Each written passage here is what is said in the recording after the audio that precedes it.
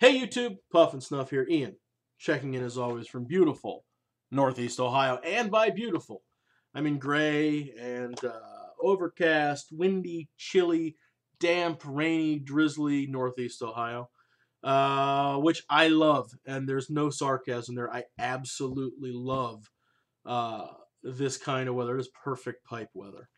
But this is not a pipe video. This is another Snus review.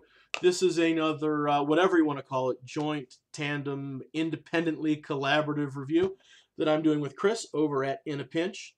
And like before, I will drop a link right down there to his channel where you can find his review and hopefully subscribe to him as well. We've done this once before. We did this recently with Lenny's Stark White, Strong White portion snus. Thought it went really well. If you watched his video and mine, we had a number of points of commonality where we were picking out the same stuff. But then we diverged quite a bit too in some different directions, which I thought was cool. That to me is exactly what this little project is about. It's about getting two different opinions to see where they intersect and where they don't.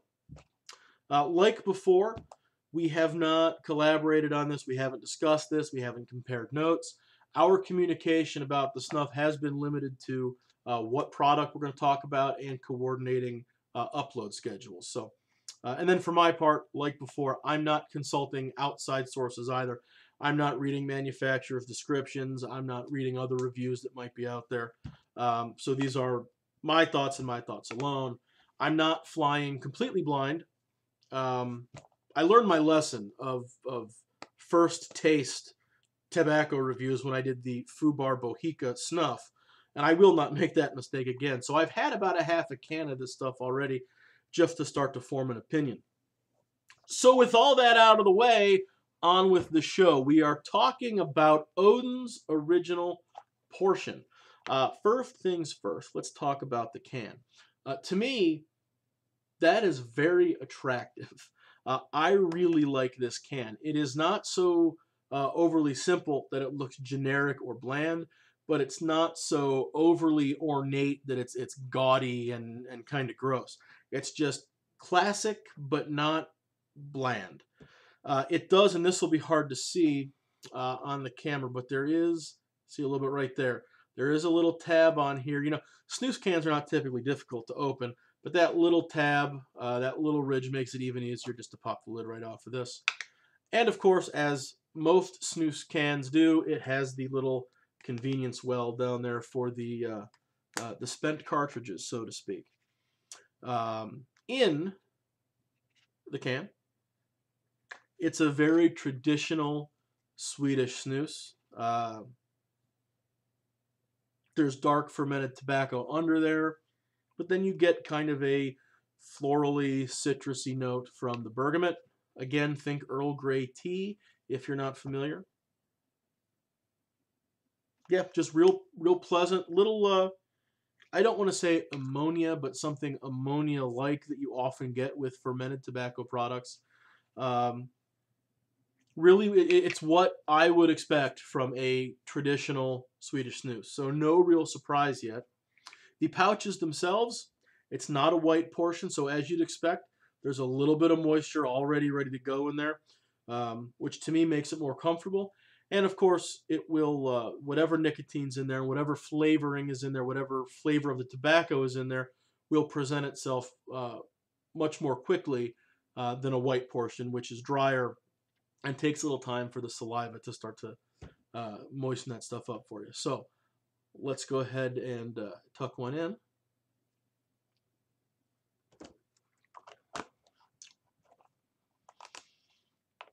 It's very comfortable, sits in place nicely. Almost immediately, the flavors start coming out. The first thing I get is salt.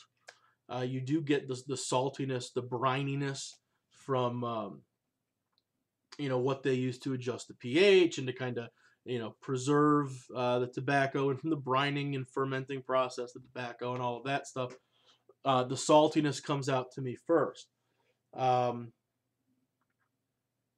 I don't get a real big punch of nicotine from this. I know from experience this past week that this is not necessarily a super light nicotine. I did have a portion on a very empty stomach, and I could kind of feel a little something going on in there. But even then, it wasn't really enough to kind of punch out at you. With time, as it softens, the saltiness to me fades relatively quickly. Um, and two things start to come out. One is the bergamot, obviously, and the other is also obviously the tobacco. There's not a lot to get in the way of kind of the two classic flavors that are in here. Um, to compare this briefly to the Lenny's review that I did recently, I find this to be more mellow in almost every respect, which is not to say mild or bland. It's just to me a much more relaxed snuff. The bergamot is not, it's not a sharp herbal, it's not a very present obvious citrus. In fact, to me the citrus from the bergamot is about the least identifiable flavor that you would expect in a traditional snus. The bergamot, again with the Lenny's, I liken it to like oregano or bay leaf. It was very herbaceous and it was very strong to me. This is more of a laid back floral kind of thing going on. This to me, the bergamot in this is more reminiscent of an Earl Grey tea than the last review I did. Um, and what I enjoy, I get plenty of pepperiness out of the tobacco itself. Yeah, you get that dark, kind of briny. This isn't so dark that it gets kind of leathery or almost smoky. It doesn't go down that road for me, but the peppery notes do come out. Um, yeah, it's the brine, it's the pepper, it's that little bit of salt. It's the light, soft, mellow, floral, and it's really enjoyable. Now, it's been in here for, I don't have a timer, but I'm going to guess 2 minutes, 2.5 minutes.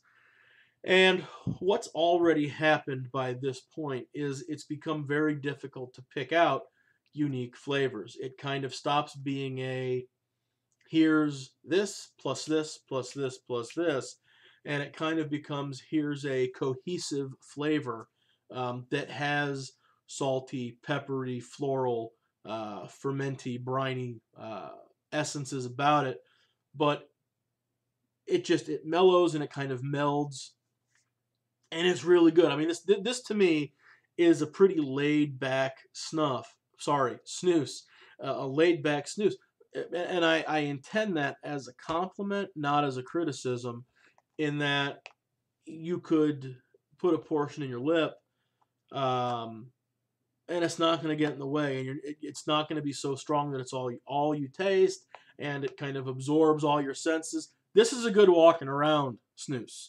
Um, yeah, to me, it's a good go-to. It's a good traditional in a very classic sense. To me, there's nothing radical going on here. There's nothing revolutionary going on here. You're not going to get anything out of this that is probably going to change the way you think about snus. Um, but it takes a very classic formula, does it in a predictable way, and does that very, very, very well. To me, if I were, and again, I'm only going to compare this to Lenny's because that's the only other snus I've reviewed on here. If I were really, really, really in the mood for a strong, brash, ballsy snus, I would take the Lenny's. 9 times out of 10, though, I'm looking for just a good quality snus that does what I need it to do, provides me with the flavor that I'm looking for, and doesn't get in the way of the rest of everything. And Odens Original is very, very good for that. Thanks to Chris's review, who did do a little bit of outside research and talked about pricing, I am aware now, thank you, Chris, that while the Lenny's positions itself as a more inexpensive brand, because it does cost less per can, there are fewer portions in a can such that the while the cost per can is lower for the Lennies, the cost per portion is lower for the Odens. Um, and since I'm the kind of guy who, if I'm going to buy one of a thing, I'm going to buy 30 of a thing, this would be the one to have on hand for me. Not only from an economic standpoint, but again, I think given the choice between the two, 9 times out of 10, I'm probably going to prefer the Odens. I don't really know there's a whole lot more to say about this, guys. It's not, there's no one thing in here that is just standout, amazing, great, worth talking about over and over again, except to say it's what you'd expect. So if you want predictable, that does predictable in the best way possible, I think this is good stuff. I'm interested in trying, and I will get a hold of some of the Odens Extra Strong, which I understand packs one hell of a nicotine punch. Be interested to try that to see not only how the nicotine is different, but how the flavors change. And we may get to a review on that one of these days. But for now, independent of anything else, I like this stuff. I'm going to call it an 8 out of 10. To me, if you're the kind of person who enjoys traditional snus, this is one to have on hand. If you're someone who is very new to the world of snus, this would be a very good one to try first, because it's to me an excellent introduction into what snus is all about. That's it for me, guys. Questions, comments, drop them down there. If you haven't already, please like, please subscribe, and of course, check the description. Head over to Chris's channel and check out what In a Pinch has to say about Odin's original portion. That's all for me, guys. Take it easy. We'll see you later.